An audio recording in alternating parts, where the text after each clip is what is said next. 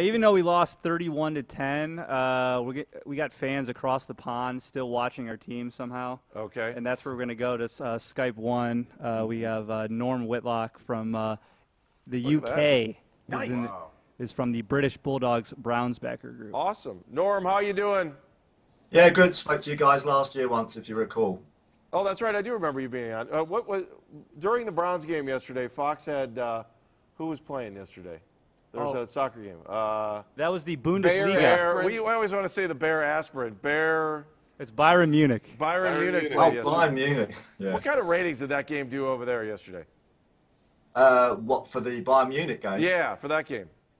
I have absolutely no idea what the ratings were for that. I was just so focused on the Browns yesterday. It was like the whole day was. We had a fantastic day in London, apart from the result, obviously. We had a great turnout of the British Bulldogs Backers Club. We must have had about 30 members there. Only about 5 Jets fans. And so, you know, prior to the game starting, the place was rocking with lots of woofing and lots of high optimism for the, the season. We were really hoping that things had changed around, but it seems, I mean, I know it's only game 1, but it's like same old Browns, really. Just the same old problems. Like Kenny, your previous contributor, said, it's the same problems from last year. You know, we can't run the ball, we can't stop the run, we're getting no pressure on the opposing quarterback, and it's just same old Browns football at the moment. I'll tell you what. And the thing is, it's I didn't actually think. Well, I was hoping we were going to win.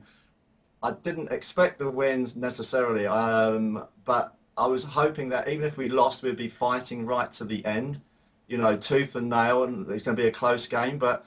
And to be fair, in the first half, the Browns, played reasonably well. They were still in the game, but they just imploded in the second half, and it just didn't look like they cared that much, which is a real shock.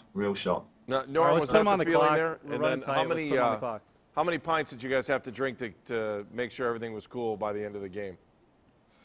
We went through quite a few pictures. I'm telling you. I mean, as that second half wore on, it was just ugly, wasn't it? I mean, it was ugly football. The only bright spark is that Johnny Manziel looked, half decent. I mean, last year he had no right to be on the field whatsoever. He was just an abomination last year, but I mean, he actually looked like he knew what he was doing somewhat yesterday.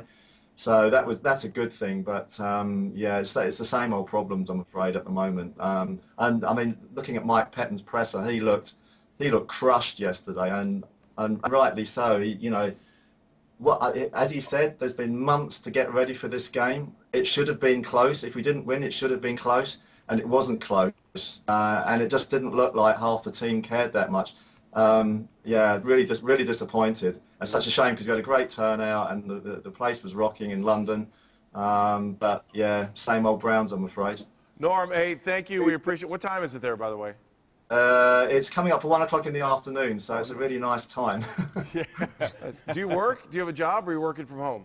Yeah, no, I do. I work. It's my day off today. I'm an anaesthetic nurse in a major London hospital. Oh, wow. Very nice. I think the rest of the Browns backers there might need more anesthesia next week. So, definitely. I mean, next week's going to be really telling, isn't it, against the Titans? Mariota, as you said, 4 touchdowns. It's going to be really interesting, I think, next week to see how I mean, if we don't come out and react, to what happened yesterday, if we're flat next week, I mean, God knows we could go 0-16. But if we do, we'll find some way somehow to win a few meaningless games towards the end of the season to take us out of the Cardale Jones Stakes. Because that is Browns football. We just do enough. Fail for Cardale. All right. Do you know what I'm saying? Yes. Yeah, we got you. Hey, thank you. We really appreciate it. I know we appreciate everybody that calls in, but we really appreciate it when you call in, and thank you, and have a great day, and tell all the Browns backers there we said hi. Thanks. I will. Maybe I can come back in a few weeks. Hey, you're welcome back every week if you want to come back. Come back every week.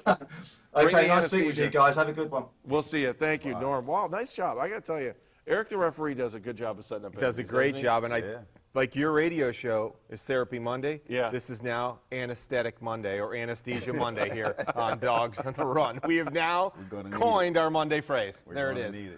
Rissa, you want? Is that Craig Lindell I see over there? That is Craig Lindell. Hi, Craig. How are you? Hey, guys. All right, Craig Lindell, waiting for next year. What's on waiting for next year today? I'm just curious. Oh, man, we have our own profane podcast breaking down what happened yesterday. I think we forget Anesthesia Monday. We need Anesthesia Sunday afternoon. Then we don't have to have this show. No offense. I think I'm already waiting for next year after the week 1, honestly. Give me your thoughts on the. First of all, is that a? It's an entire rock band. Yeah, is that just a drum set behind you, or what is that? I have guitar amps over there. Okay. And then the drum set is over there. Look at that, man. Wow. Man. Are you in a band, or what's the deal? Used to be in a band. Then the children happened. Yeah, we know that. So now I just pretend in my basement. No, I could still play a little bit. We might get the band back together someday, but I'm 36, man. It's a young man's game. Yeah, you're talking to two guys who are Pierce young, but we're old. Yeah, well, I still think it's good. All right, give us your thoughts on yesterday, and let us in on the wisdom of waiting for next year. All right. Well, I've been listening, and you guys are doing a good job breaking it down. I just want to look across the field at what the Jets did, coming off a 4-12 season, just to contrast what the Browns did, and then I'll give you a little insight into next week, or my version of insight into next week against Tennessee. First of all, the Jets had a 4-12 season, and what did they do? They went out and they signed Darrelle Revis. They went out and signed Brandon Marshall. That's the kind of move that you make when you have questions at your quarterback. And obviously the Jets have just as many questions at their quarterback as the Browns do at theirs. You saw the Browns, how they set up their skill positions versus how the Jets went and attacked their offseason. And that is pretty much week 1 in a nutshell for Browns fans. They got Darrelle Revis too. I mean, Antonio Camardi. They got who was it? Buster Screen from us. Eric Decker, they had signed last year. So I mean, he's right. I mean, and you can't say this about the Browns, Craig. You can't say that we don't have an owner that won't spend money. You know, so we could say that maybe when it comes to the Indians, you can say that, but when it comes to the Browns, there's no reason, and I get exactly where you're going. There's no reason why you can't go out when you identify that wide receiver is one of the positions that you need help at and don't get any help. Well, we had At the same time, guys, you look league wide, and you saw Jimmy Graham change teams. You saw LaShawn McCoy change teams. How many of these big-time players change teams? And I'm not saying the Browns had any path to any individual guy, but they got none of them. The hard part is the Brandon Marshall thing, and we're talking about it. He went for a 5th-round pick. You're going to tell me that he could not have helped the Cleveland Browns? And as negative as you can be on this thing, Brian Hartline looks like one guy that gives everything he possibly has on every play. You know, and I'm not saying that everybody else doesn't, but he appears the way he plays this game. And I mean, I'm trying to find positives because at one point yesterday, I'm like, okay, I know it was a dog game. It was horrible. What do I have to hang my hat on to say, at least we can work on this? And it was, Norm from England said it best. Guys, did you all watch Mike Pettin yesterday after the game? He looked like somebody shot his dog. Yeah.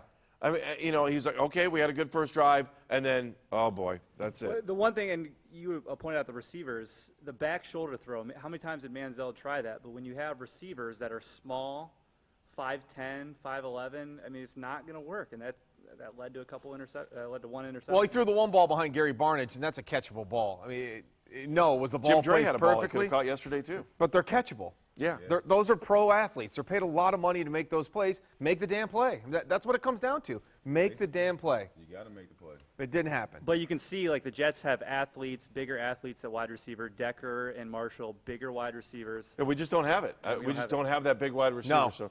I'm gonna make Browns fans feel better, though, Andy. Well, hang on, we'll go back there. Craig, what do we got? Tell me a little bit more about waiting for next year for today. I'm gonna make Browns fans feel better, okay? Because let's not pretend like the Tennessee Titans are good.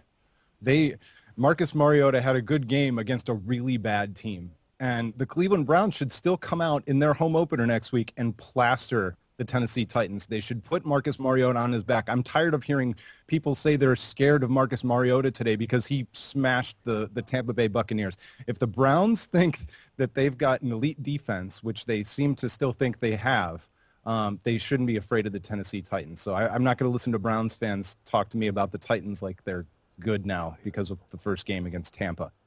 All right, Craig, hey, thank you so much. We appreciate it. We'll make sure we check you out on waitingfornextyear.com. Thanks, Craig. Thanks, guys. All right, we'll talk to you soon. Eric, the referee, I want to make sure we're trying to stay on pace because I know you have some things you want to do in the show. Just give me what else we have going on here. We didn't talk about this in our pre-production meeting that we never have. We don't have one. Go ahead. We actually had more planning than we've ever had for this show. Really? 3 minutes compared to 0. Oh, that's good. 3 more minutes. What were you going to say about big wide receivers there for a second? I mean, we got a big receiver on the sideline. $9 million on the sideline that didn't suit up. I mean, I just don't understand. But you let it go. You let it go to Terrell Pryor, who we could have had out there, who's a big receiver, who's a physical receiver, who played quarterback. That way, Hartline, they had to be our third quarterback. But right. You know. And how about getting back to a year ago? We had a big receiver by the name of Charles Johnson. Oh yeah, we released him, and now he's the starting wide receiver in Minnesota. Well, things like that happen. I mean, you got to know talent. You got to be able to evaluate talent. If you don't know it like that, then you got to start getting some better scouts. I think that's what it comes down to, and I think that's exactly what Andy was trying to point out. They got Brandon Marshall for a 5th-round pick. Who does that fall on? Where is the front office when you're looking for players like that? There doesn't seem to be a desire to go out and get that big, and I'm just fixing our earpieces because we can't hear anything coming back in. Just to let you know, because there are no rules. I can tell you everything that's going on. Yeah, we can't hear it. I can't hear Eric. I can't hear these other guys. And we were tailing off on the end of Craig. So, but my point on just on the Browns here, that it just doesn't. There's no sense of urgency to go out and get that big time wide receiver. And why? I think Ray does a nice job of getting that possession receiver. Mm-hmm. You know, Andrew Hawkins, Taylor Gabriel, Brian Hartline, those are great guys to have on board. Yep. But it's just that we don't have Brandon Marshall. And, you know, we had Josh Gordon. That fell apart. And that was the one thing I think about when we talk about you got it back? Yep, I got it back. You got it back? I missed it. The thing about Terrell Pryor I thought that was so interesting was he's fast and he's big. And that's why I was kind of disappointed when they let him go. I understood why they let him go, but it was just disappointing. Well, he was less money. He didn't cost as much. Right. You still gave Dwayne Bowe $9 million, guaranteed. That's a big loss. But you don't know what you have in Terrell Pryor until you put him out there on the field to play. I mean, plays in preseason, you played. I mean, nothing. Absolutely nothing. Ask any of those guys, any of the pros in the preseason. All they're trying to do is get through the preseason injury-free and let it go on week number 1. Exactly. It's everybody flying around trying to make plays. All right, let's go to Howie. Howie's on Skype 1. Hi, Howie. How are you there in the up, Howie? bowels of Steeler country? In the bowels of Steeler country. I'm doing fine, Andy. How are you? Good. All right, your thoughts on yesterday's game? At least we're tied with the Steelers. I should have known that it was going to be the 11th year in a row to lose the opener because my clock radio went off and I could hear Sonny and Cher singing I Got You, Babe. It was like fucking Groundhog Day. I mean, it's always the same. It's always the same. You know, watch the same game over and over. We're like Cub fans. It's always the same thing. But, you know, the biggest disappointment to me really, besides McCown having this no-fear attitude, which is going to get him killed if he ever gets back on the field after the concussion, is the defense. We have supposedly an elite defensive backfield, and we're afraid to blitz. We always run 3 or 4 guys in and sit back there in a little umbrella zone. You know, we should be nose to nose on these guys, shutting them down and sending 5, 6 rushers. I mean, that's how you get to that's what they got to do to Mariota next week. And the other thing that you only see with Browns football are the bizarre things. You know, you had the dive, helicopter, concussion fumble thing with McCown. You've got the strip of the interception that Gibson made, and then Marshall took back. And then, for God's sakes, how do you have a ball go over Fitzpatrick's head? We got 2 or 3 guys on top of him. He's literally practically standing on his head, bent over, and the ball pops up into his chest. Well, if Kenny was on here, we'd say only in Cleveland. But is that true, Pierre? Listen, I mean, weird junk happens to the Browns, and if I could say what everybody else says, you know what I would say. Right. But is it just the Browns this weird stuff happens? I mean, you've seen weird stuff happen before. It's not just the Browns. Okay, I mean, it's good. a lot of different teams, but the Browns seem to – it's like we're cursed. But, Pierre, on that play there, that's a defensive mistake. When that ball goes over the head, Talk about the responsibilities. There's one guy that's got to take that quarterback off the ball because it's you've got the numbers. Right. It's a jailbreak. It's 4-on-1. One guy takes the quarterback off the ball, and somebody's got to get on football, right? Yeah. I mean, don't you practice? I mean, that's something that's practice. That's something that they practice. That's something that they do in practice all the time. And if you don't do it, then, I mean, that's why coach, look at the coach. Patton, he was just like sitting there like, oh, somebody shot my dog. Yeah. And that's why he looked like that, because. Yeah, but somebody was on. One of the guys that was rushing was on the quarterback, and that's why he was upside down and on his head. And the ball still bounced into his chest. Yeah. I mean, we just get more of the crazy shit than everybody else. You're right. And I know you guys have a short show today. You only got an hour, so I don't want to tie you up too long, but I think I'm going to smash my clock radio for the next season opener so I don't hear that fucking song again. That's good. And if you can take out Puxatawny Phil, we'll let Buckeye Chuck over there and take him down. How's that sound? Hey, there you go. Now you're talking. Howie, awesome. Thank you. Appreciate it. Thanks, Howie. You want to go Tetra Tim or you want to go Scott here? Hey, we're coming out for Game 3, by the way. All right, we'll see you at Game 3. We'll try to catch up with you. Caller first, Scott. Thanks, Howie. All right, let's go to Scott.